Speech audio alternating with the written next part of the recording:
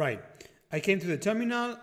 I wrote npx N8N. Why am I using this way and not the desktop? Because like this, it's what I'm doing. It's the same for Windows, Mac, and Linux. I come to my browser, localhost 2.5678. You should not see this because these are all my previous workflows, so forget about this. And let's see a quick overview of where are all the settings.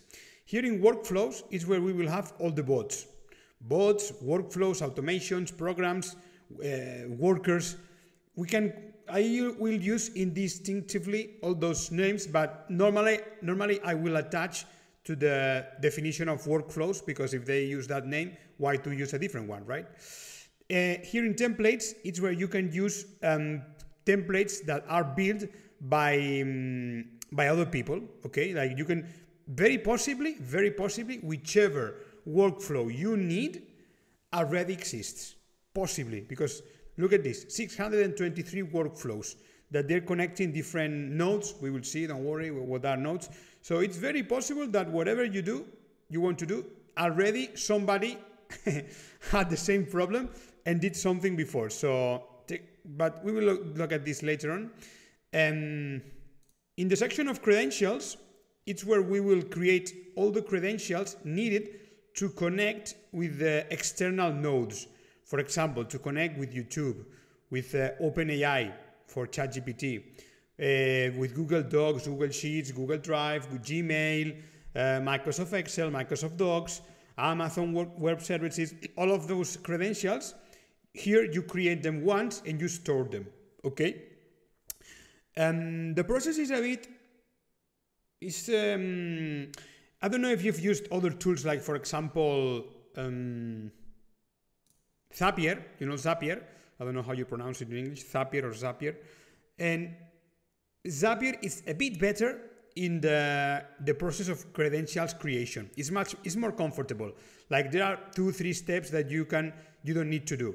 But of course in Zapier you have to pay, and N8N it's free. So we'll stick to N8N because it's not the end of the world to make 2-3 steps once, because the credentials you create them once, okay, only once. So you go through all the headache of making the credentials. You make 2 or 3 more steps, but the credential, it's there and you can reuse it all the time. So it's something that you have to do only once. Great.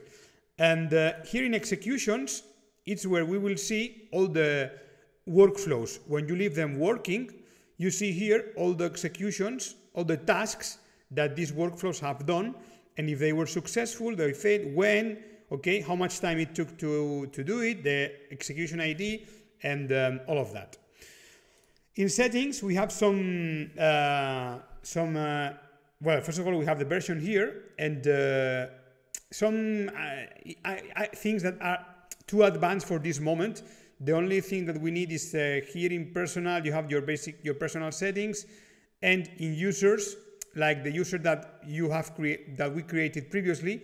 This is different user because it's the other one I was doing it for the first time. But here you should see the email that you used in the video before.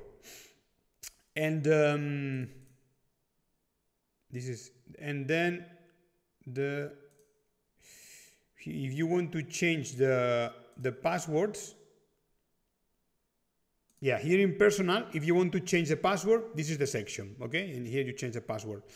Now, this is all happening in our computer, so it's not really relevant, because you will, when you launch this, you will always be auto-logged in.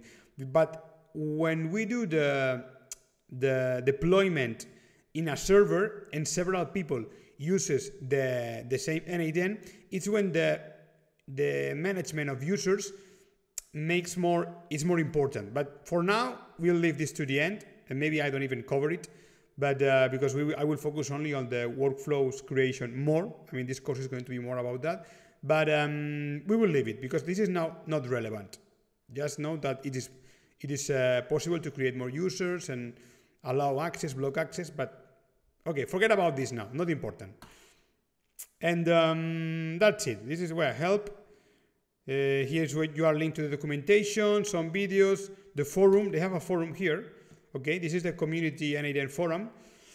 I have posted 2 or 3 times, and yes, they reply to you. I think the team of N8N, it's a team of 30 people. I think I heard it once.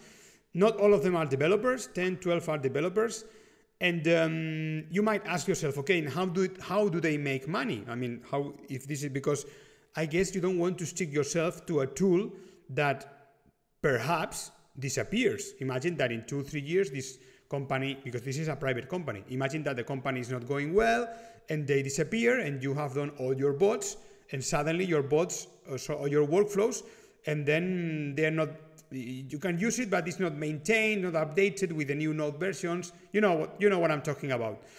So you might ask yourself, okay, if I'm not paying, who's paying for this?